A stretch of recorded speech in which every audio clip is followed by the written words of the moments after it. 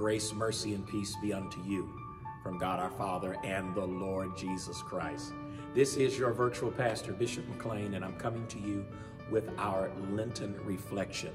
We're so grateful that as we journey through the season of Lent, as we continue to navigate through the most sacred and solemn time in the life of Christians, which supersedes race, supersedes denomination, supersedes class. Every Christian believer has an obligation to capitalize or to dive in and to take hold and to allow the season of Lent to come into your hearts. And so the Bible declares that the kingdom of God is indeed at hand. And that is our reflection for today, that the kingdom of God is at hand during this time and during this season, with so much going on, with so much loss, and with so much difficulty. We are grateful to God that the kingdom of God is still at hand. That regardless of your personal positions and your personal thoughts and how you're navigating through these waters, remember that the kingdom of God is at hand. I just want to share with you a few words from Romans 14 and 17, and it simply says, "For the kingdom of God is not a matter of eating and drinking, but righteousness, peace, and joy in the Holy Spirit." And so that is what it's all about: peace, righteousness, and the joy of the Holy Ghost. So I encourage you, men and brethren, and brothers and sisters and children and anyone that will hear this clarion call, that as we enter into Lent, remember that the focus for your personal life is righteousness, joy, and peace in the Holy Ghost. When we get away from that, we lose the very focus that we need to sojourn through this wicked and terrible land. Lent also comes as a time of refreshing and a time of washing, a time of almsgiving, a time of repentance and self-reflection.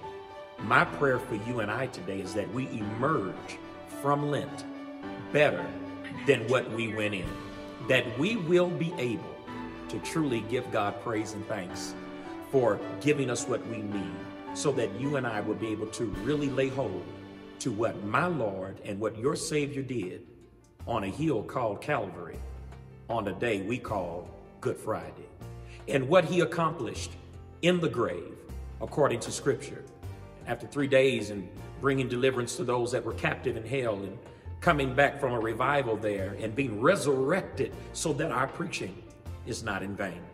Thank God for this season. You know, every season of the church I really do enjoy. I enjoy Advent, I enjoy Lent, I enjoy Pentecost, I enjoy the Eastertide season, I enjoy the time of ordinary time, which is the time of the growth and the matriculation of Christ Church on the earth.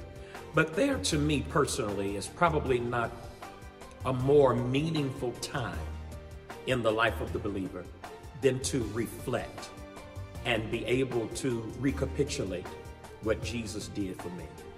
It goes beyond a microphone and a pulpit and a position, but it's personal. Because one day I was sinking deep in sin, but Christ saved me. Now, does that make us perfect? No, it does not. But it certainly puts us on a pathway called righteousness. And when you get to the point that I've reached, where it's more personal to work out your soul salvation than it is to be gifted and talented and called, then you put your focus where it really needs to be, so that you and I can be better people at the end of this season. So I leave you with these words: remember that the kingdom of God is at hand. And the kingdom of God is not food and drink, but joy, righteousness, and peace in the Holy Ghost. So I would like for you to, if you would, just put in the comments and tell us what you want God to do for you personally during the Lent season.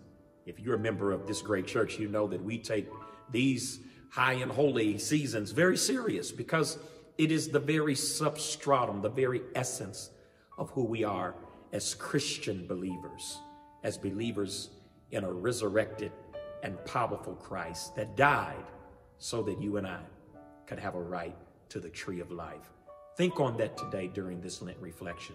and make sure you put your testimony down. And you don't have to get too personal, because we know you can't really tell the saints what you really need God to do, because it's just not meaningful to a lot of people. And some people will capitalize on your need to grow, and they'll make just and play with what you need God to do for you.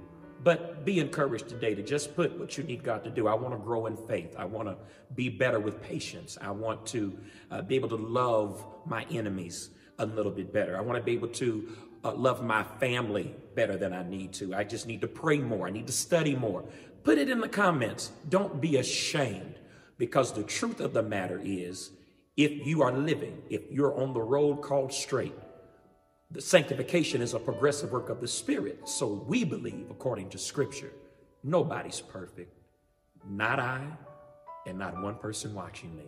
But as long as we keep our focus on growth and being able to know the love and grace of Jesus in the Lent season and what the resurrection provides for you and I, then we're better than when we first began.